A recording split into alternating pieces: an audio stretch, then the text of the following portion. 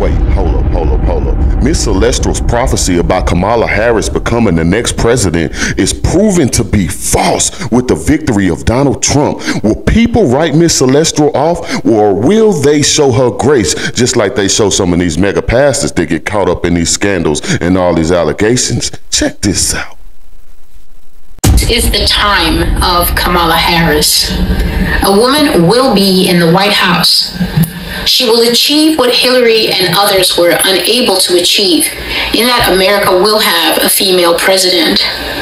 When she receives power, she will rule as an unelected king, but there is another coming after her. Mark what I told you. During her time in office, she will bust up America and break it apart, dismantling many of its most precious institutions via blunt executive orders that overturn things this nation has always stood for. She will scribble with a felt-tipped marker over the timeless tenets of the Constitution, removing strength from it through hastily scribbled executive orders that make the provisions useless or close to it. Just as a marker is bigger and bolder than the smaller pens used to write the Constitution, so her executive orders will be bigger and bolder than the constitutional provisions. It will render them useless and unable to help the American people who have so trusted in them. So we see the Lord continuing to reiterate the theme that he started with me on election day when he gave me the message, no more grace.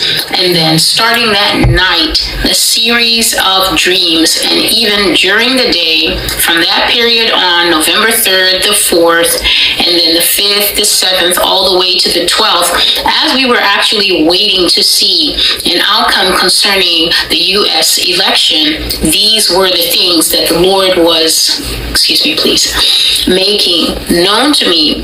And so he says here in this one that when it is time for Mrs. Harris to take up her seat in the Oval Office, that she will actually bust up the nation and break it apart by dismantling it through the use, or should I say the overuse, of executive orders. And he says that he said something particular. He said that she would scribble with a marker on top of the Constitution. And the scribbles, or should I say the superimposed writing that she would make, obviously not writing directly on the document, but the changes that she would make would be very blunt, and they would be like the use of a hammer. So if you haven't seen the message that I brought forth, where I saw that the Lord had her, like he showed her as a colossus over the nation of the United States, and she had a hammer, a mallet in her hand, and she was breaking up the country with that mallet. Please go back and watch that one. It's called The Brick Breaker Game. And so he says that just as a marker is bigger and bolder than the delicate and the fine pens that they use to write the Constitution, so her use of executive orders in the presidency will be bigger and bolder than whatever it is that the Constitution has. And her executive orders will render the Constitution basically useless and will not be able to help the American people anymore. Now, as the Lord was saying this to me, I did see a vision. And what I saw was that a big black marker began to scribble over the Constitution of the United States. So I saw the Constitution there, and it had a little curly top and a little curly bottom, just like you would see the way it's stylized and presented as a scroll. And I saw suddenly this marker just appear and start writing on it. So it was like somebody was making notes and revisions directly on the document. In certain parts, I saw that there was a big X. So those parts were canceled out altogether. In certain parts, the word void was written in very bold letters, and that part was made null and void. And as I watched, it seemed that the Constitution was encased in glass. So it looked like it was in a protective glass casing, in a museum or something. It's a sacred document being kept safe. And yet somehow this marker was able to write on the surface of the glass, and the writing appeared on the document. So it wrote through the glass. And this writing was done so much that eventually the final product product was that whatever the marker wrote became the primary writing on the document. So that is the vision that the Lord showed me. And then he said to me, she will take over and she will rule. But again, I say to you, one is coming after her shortly, and it is that one that the nation of America should be watching and waiting for.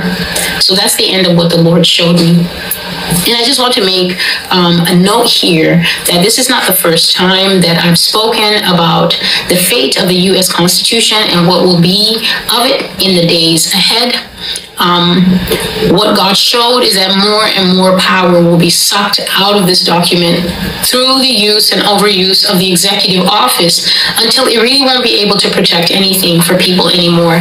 So I brought forth many prophecies on this channel, and one of them was that America, you will see increased search and seizure due to all sorts of concerns such as national security, and even some of them in honor of coronavirus, and God used that phrase in one prophecy, in honor of coronavirus. You will see increased search and seizure without warrant. You will see home and property invasions by the armed force that will take place without the proper paperwork. You will also see pushback and resistance from the top against the right to bear arms and defend your home, yourself, and your property. So you might want to visit the blog and look at the posts Revelation 13. And she said, I'm Kamala Harris and I am the President of the United States. And then from that time on, November 5th, November 7th, all the way up to, I think, the 10th, I was constantly having these dreams, and the Lord kept speaking to me even when I was awake. He would say things like, Celestial, this is Kamala's election. This is Kamala's election. I'll be thinking, Lord, all right, Lord. And I would jot these things down. And basically, there was a series of dreams that I had, and I will list them for you at the end, but that's just to give you context. That at the time that nobody was looking at Kamala Harris, at the time that nobody was looking at her, everybody was looking at Joe Biden and Donald Trump, the Lord Jesus Christ said that Kamala Harris was going to be president of this country, saying that Joe Biden is going to bring two people with him into the White House. One of those people would be Kamala Harris, and the other person will be Barack Obama. And so today is February the 25th. It's February the 25th of like 3 something. But yesterday I was doing Bible reading. Excuse me, please. A little bit hoarse now. Yesterday I was doing Bible reading, and the Lord just suddenly started to speak about something totally different. I was reading in a different part of the Bible, and he suddenly said, speak to them about the change of government that is coming to the United States. And I remember that just the night before, I had that dream of how militarized America is going to be. America's not going to be the freedom nation that we know. It's going to be very different. So the Lord started to say, speak to them about the change of government coming to the United States. And I knew the Lord is going to give me a message. So I got my implements to write, and this is what the Lord gave me. Speak about the change of government coming to the United States. There is a new government coming to the USA. A top-down authoritarian form of government that operates on favoritism, nepotism, instead of involvement by the citizen, and interconnected reliance on a 3-branch system of government. So there's a new system of governance that's going to come to America. I've been discussing this for many years, giving many descriptions of how this government is going to be. This government has gone by several names here on the Master's Voice Prophecy blog.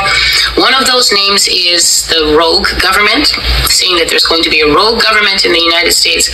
Another of those names has been the beast government. Another of those names has been the Revelation 13 government. Another of those names has been a renegade government. And now the Lord is simply saying a top-down government, authoritarian, meaning that There's no input from the bottom. There's no input from the people. There's no involvement where the people get to be a part of the system of government. The people will be told what the government is doing, and the people will be told, this is your role in it, and here's where you fall in line.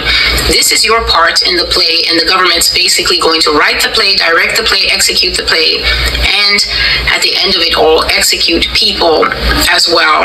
This is going to be a government that conducts pogroms. Please excuse the noise. The government is definitely going to overstep. The government is going to overreach. The government is going to severely abuse power. These things, I've been saying them for a very long time, but now God is saying that this new government is going to come in and it's going to be working with favoritism and nepotism. Favoritism is literally what it sounds like. You have your favorites. You pick people based on emotional choices. You don't necessarily pick them based on their credentials. You don't pick them based on their years of experience. You don't pick them because they're the right person for the job. You pick them because, hey, you know, that's my favorite movie star, and so now I'm going to make him a governor or something like that. This is just an example. You pick people based off of emotionally charged choices. You don't pick people because they're the best pick. You don't pick them because they stand out. You don't pick them because of merit. And nepotism is the same thing. This is promoting your friends. This is promoting family. This is promoting blood-related members into political positions instead of giving it to the right person. So immediately you are hearing the Lord describe for us here a very fatty form of government where you pick those who are close to you and you keep them close, and then you shut avenues whereby ordinary people, well-deserving people, hardworking people, qualified people, even long-serving people in previous governments will be able to come back. And he also says that there's going to be less involvement by the citizen in the nation, and there's also going to be less interconnected reliance on a three-branch system of government. Traditionally, it's supposed to be the judiciary, it's supposed to be the legislative branch, it's supposed to be the executive branch, and these three branches, they work together. If they work together seamlessly, then that's a very healthy country. If there's competition between the branches, this is where you might see political instability, you might see economic breakdowns, you might see coups and things like that. The three branches are not operating. But what God is saying here is that America is going to basically do away with needing two of the branches. America's not going to really rely on a healthy, functioning three-branch system. It's going to start to be very strong on the executive branch and is going to be very, very much less on the judicial branch and the legislature. So the Lord then said, tell them about the loss of political power in the legislature and the judiciary. Both of them will atrophy until they're little more than figurehead fixtures of the U.S. government. To atrophy means to shrink and to become weak. Atrophy describes the action of a limb that you are not using until it becomes useless. If somebody was to tie your arm to your body for a week, that arm will be so weak and so withered compared to your straight arm that's allowed to have movement and blood flow. And so God was saying, tell them about the loss of political power in the legislature and the judiciary. Both of them are going to shrink until they're hardly anything more than figurehead fixtures within the U.S. government. So not necessarily doing away with them, but just stripping them of power, leeching them of power until they're there more in name only, but they're not very effective. And it's a very dangerous situation when a country has especially a court system that is only a dummy court system. In countries like that, they usually kill the citizens because you cannot get a fair trial. The judges are already bought, or the judges are afraid. You can't get a fair trial, and it's a highly risky place to live. Same with if the lawmakers are being shackled, if the lawmakers are being bound. And so God was saying senators will only be needed for brief consultations and appearances. So purely for looks. That's what the senators will be needed for when they'll say, like, I'm standing here. You'll have Kamala standing there and saying, I met with a few senators, and then she's going to have a few key guys there, and they're going to be standing there like, yes, we met with her, but they didn't really do anything. They were probably called into a private session and told, I want to do this and this and this, and you guys are going to see to it that it happens. See, senators will only be needed for brief consultations, public appearances, or to rubber stamp executive decisions. The immense power that a U.S. senator enjoys now will be stripped away and will be replaced with figurehead power. And the prophecy is not coming to mind at the moment, but I will look for it and link it below, and I'll leave a little tag so you can know this is the part I'm talking about, where it was saying that senators in particular are going to lose so much power that they're going to just be drawing some kind of nominal salary as a token. And I was saying in that prophecy, I said, so senators, enjoy the power that you have now, because later you're either going to be defunct, you're going to be unemployed, or you're simply going to be there as little bobbleheads to nod to whatever the executive says. They will be asked for an opinion. They will play an advisory role, but in real terms, the executive is going to have very sharp teeth, while the other branches will be effectively turned into toothless bulldogs. Then the Lord said, tell them that Kamala Harris will be president of America, and with her will come regime change and regime government. Tell them Kamala's going to be president of the USA, and she's bringing regime change and regime government. Now, a lot of people, because of TV, because of news, because terms just get tossed around, they just say, oh, that's a regime, that's a regime. But did you ever take the time to look up what a regime is? Regime is a form of government that is extremely strict. In fact, the word regime, when you define it, it means a method. That's one of its primary definitions. A regime is a method. So if you see somebody and you ask her, oh, you look so great, what's your skincare regime? Or you see somebody who's so fit, what's your gym regime? When this person starts talking about a regime, they're actually detailing for you a very strict methodology, a very strict process that they do not deviate from very often.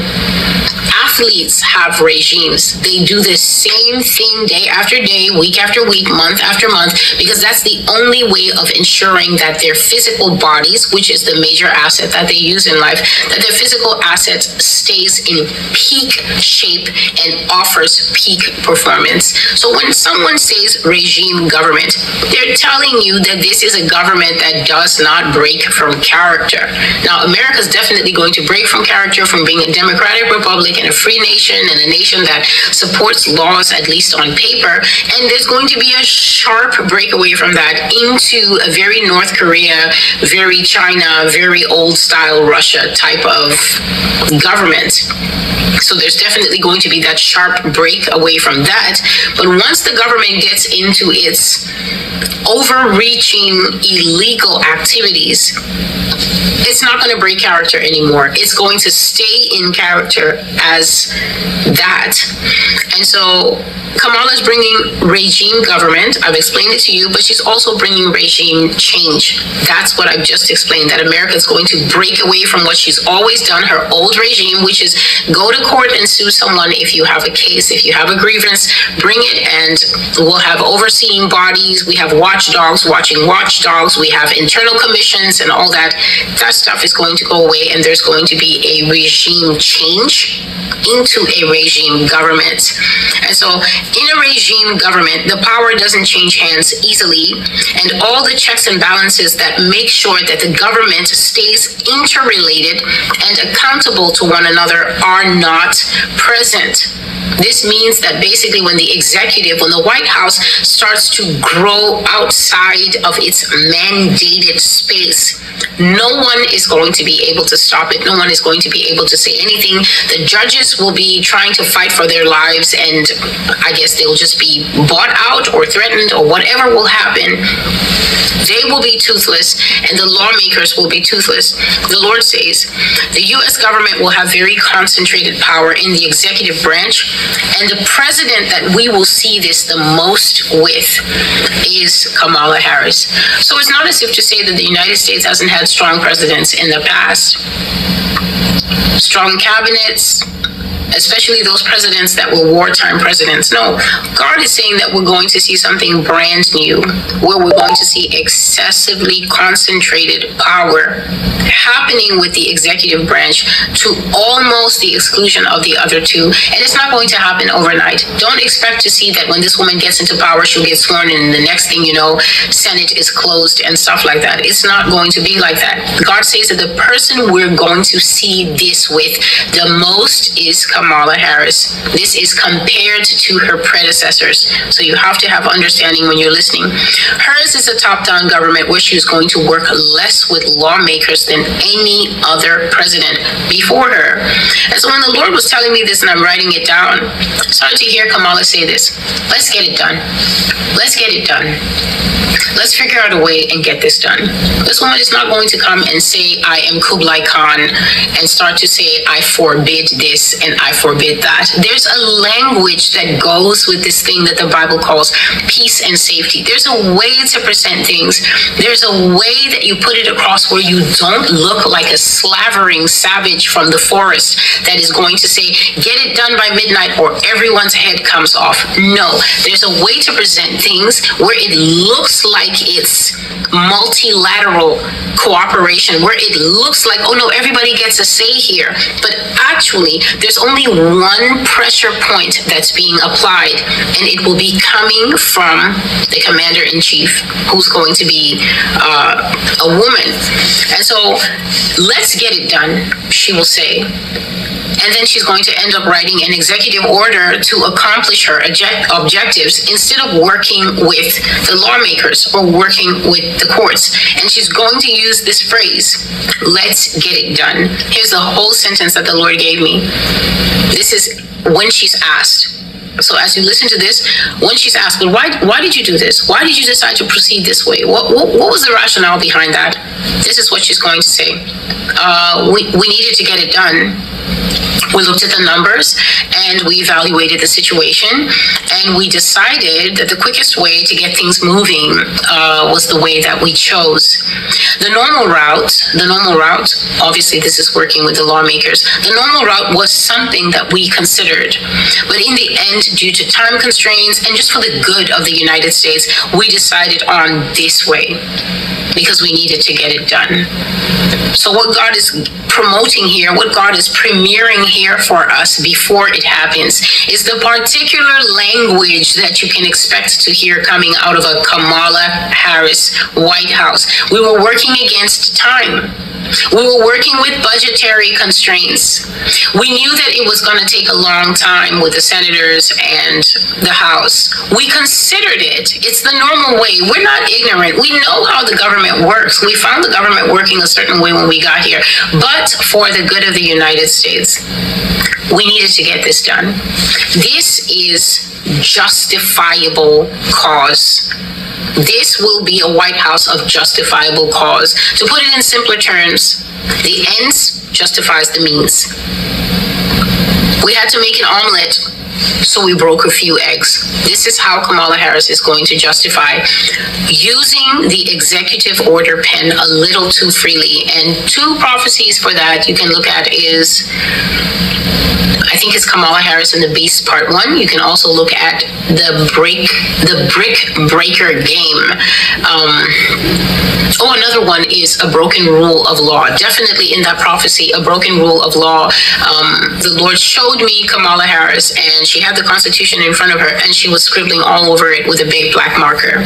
She was scribbling all over it, crossing out whole provisions, and then writing some stuff on top of the constitutional document. She was not writing on a copy, she was writing on the actual thing. And I have been saying here for at least since 2020 that the US Constitution is going to end up completely useless. It's going to end up defunct. It's going to end up losing all its potency, all its powers. They're constantly going to undermine that document in the years ahead. They may not repeal an amendment. They may not repeal anything in it per se. What they will do is they will just make a ton of small little laws laws that will ring fence a particular amendment. Gun laws is definitely one of them. They're going to make small little adjustments here, until the actual Second Amendment becomes completely useless. It's useless. See, the thing about it is, when a prophet prophesies and these things don't unfold, many people start to question them. Many people start to look at them funny or look at them as if they are false. Some prophecies take years to unfold. Will Kamala Harris be our next president? We don't know. Will people write Miss Celestial off as a credible source?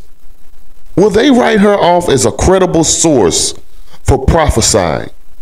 I have covered many of Miss Celestial's videos and messages, and the lady, she delivers some stronghold words for the Lord. She speaks on sin. She tries to draw people back into the Lord. She speaks against homosexuality. She speaks against what some of these pastors are doing in the church. She speaks highly of the body of Christ and fixing it and molding it back together. But will people write her off because her Kamala Harris prediction was wrong? Hey, everybody has an opinion. Make sure you drop down in the comments. Let me know your thoughts and opinion on this video.